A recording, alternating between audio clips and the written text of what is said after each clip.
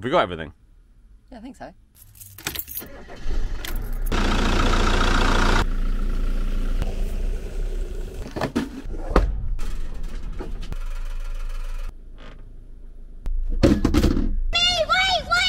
Wait!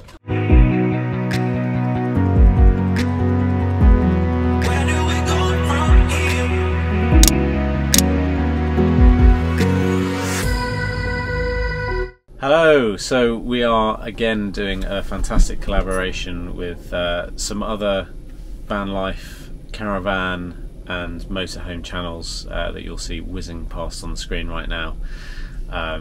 The topic for this month is 5 things to remember before you set off. So we've had a bit of a think about this. Yep. And as funny as the little intro was, so far we've managed to never actually forget a child. So it's been close. That was just a joke this time. So. Oh, can I do it? Yeah, go on. Number one. Go on. Okay. Number one. Number one is rattles. So before we set off, we need to de-rattle the place. So how we do this is we get the pans in the oven and we wrap them in tea towels. We use the drying rack to hold the top of the hob down and the oven door. Mm-hmm. We've also got little sheets of felt that go in between each of the plates. That generally does us, doesn't it? Is there anything else we do for de-rattling? Not that I can think of. But it makes a huge difference when we forget, because it's just so noisy. Yeah, it is actually. And the one thing that I noticed that really rattles, I drove the van a few weeks ago empty to get a service done, and we had some hangers in the cupboard. Ooh. And the hangers were rattling around, but obviously normally the wardrobe is full of clothes, which deadens it. Symphony orchestra on its own. Yeah, it was only a half-hour drive, so it wasn't a big deal. But yeah, rattles are a big thing. If you can conquer those, then you know you're halfway to winning. Right, can I do the next one? No, I'm doing this one. Oh. Number 2. Oh, you show it. Okay, so number 2. Aha, comes with a story. So number 2 is something. It probably highlights stuff that you should take even though you think you're not going to use them, but most importantly in this particular situation it's our hookup cable. So we were going to a one of these kind of meet-up events and we were supposed to be camping off grid, and so I didn't bother packing the electric hookup cable because wasn't going to need it, and I don't like taking things with us that we're not going to need. But when we got there, we got some crazy outputs from the sergeant on the batteries. They were showing that they were half full, which kind of surprised me because the van had been on hookup at home and had been charging. But it was an unhappy van. I ignored it. And we went off round and we had our food, and we were probably there for an hour or two. We came back to the van, and then the van now said that both of the batteries, the engine battery and the leisure battery, were completely flat. And I was like, well, we're stuffed, we're not moving. If we can't start, we won't be able to start the engine. So I went to try to start the engine, and the engine was fine, started up fine, but I really didn't want to turn it off. So quickly found a campsite that had electric hookup, booked in there, and I went back into this show and ran round the show trying to find an electric hookup cable that we could take with us. But it made a mess of the weekend. We just spent most of the time driving the whole weekend. It was just like, Yeah, we did, because in my rush I had found a campsite that was like 2 hours in the other direction. Yeah, it was further away from home. And so we ended up doing like a 5-hour journey on the way back the next day. Bonkers. So yeah, always have an electric hookup cable. And actually quite often I carry 2 now. I have a long 25-metre one, and then I have a short 10-metre one. You show off. Yes. We've got so many power cables because we've got one at home as well, and yeah, so we've got loads. But yes, I would always recommend taking it even if you think you don't need it. Number 3. What's number 3? We don't drink out the tanks. Yes. So always take drinking water So we normally take a few bottles of drinking water. It's important to stay hydrated. Yeah. So even if I think we don't necessarily need it because we're not going on a long journey, I'll always make sure we've got kind of 2 or 3 bottles of drinking water, usually in the fridge, just keeping cool, because you never know. And actually, when we got stuck on the Remy's really grumpy. Remy I don't know if you picked that up, but Remy just had a bit of a sigh.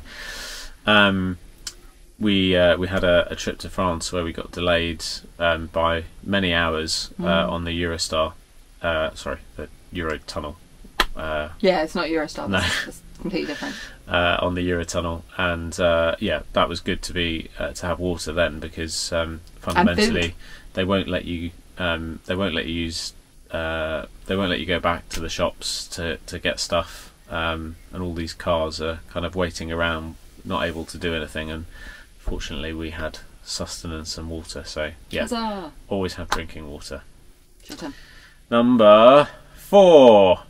Number 4 is it's kind of a double one, really, because it's like, okay, well, you need food, but it's more than just remembering to take the food with you. That's always useful. But it's also, we always make sure we have a backup meal. I haven't got the can with me. I meant to bring the can with me. That's all right. I always pick up a cassoulet in France, which is basically like a bean meat stew in a can, and it's really yummy, and it's a treat, and it's like really kind of rich and delicious, and having that in the cupboard is just really useful for if everything goes Pete Tong. You just know that you've got some food, and having a hungry little boy as we do, Ella eats too. He gets so anxious if he doesn't know where his next meal's coming from. So at least we can say to him, don't worry, we've got the can. It's all good. Yeah, so sometimes you might go with the intention of parking up near a city or a town where you think you can go and have a restaurant, and that park up isn't going to be suitable to stay the night. But what if there's an apocalypse and there's no power, like what happened to us on the way to France, and there was no food in the pub? That's a perfect scenario. That's a perfect scenario. Situation where you might need an emergency meal. So even if it's a pot noodle, although I don't like them. No, you're right, thanks. But actually, cassoulets are really good. You just put them in a pan, heat them up, serve them with a bit of bread, and you're home and dry. Oh, I get to do number 5. Number 5 is... it was controversial because Paul was grumpy because he put it in his intro video, but I think it is super important not to leave, which is cupboard doors. So the number of times we've driven along, and it's normally me, has forgotten to really check the doors are shut, and they fling open, and then somebody needs to do the dart of terror, which is really mustn't unbuckle seatbelt and run and try and shut the cupboards. And before now, I've got these lovely little elephant picky bit dishes, and the cupboard door flung open. I lost an elephant. It broke on the floor, and I was heartbroken. So now I want to say that we do it.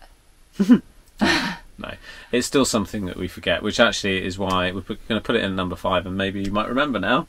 Who knows? Strange things have happened. But the cupboard door underneath the sink kind of sits reasonably flush naturally, without it being kind of pinned closed, so it's very easy to miss. Also it's natural, like the kids say they want a snack, you go into the cupboard, get them something, and then you forget to shut it properly, and it's my fault. I do it. So those are our 5 things to remember before you set off. And fill the snack drawer. Yes. Always make sure the glove compartment has the sweets. That's very true. That is very true. So those are our 5 things. Please make sure you check out the other channels and this collaboration, because I'm really keen. I haven't seen them yet. I'm really keen to see what they've said and the 5 things that they're going to recommend. So make sure you check out those next, and please make sure you like and subscribe. We're currently sitting in the van at home and using the last of the natural light on the day that we're filming this. We have no electrics in the van because I'm doing a big upgrade. So if you subscribe, you'll get notified when that video hopefully comes out soon, once I fix the van again. Let's just hope there's no drama alarms. Yeah, exactly. Well, I'm sure there will be. Anyway, we'll see you soon.